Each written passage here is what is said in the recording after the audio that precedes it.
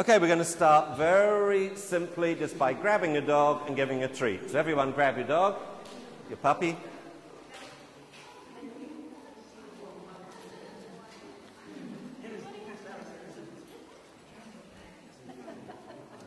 And give them a treat and say, go play.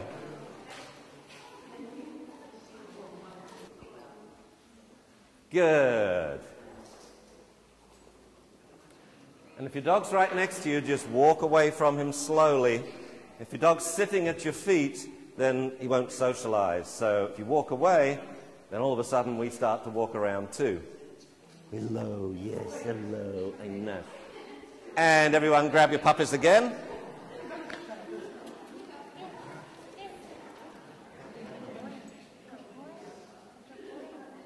Now, just hang on to their collars a second.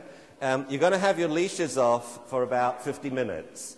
So you have to keep your puppies focused. When you're working with them, it's pretty easy. You've got a treat or your sweet face, and you say, oh, puppy, look at me, look at me, look at me, puppy, good puppy, good puppy. If ever you relax, you're going to lose them.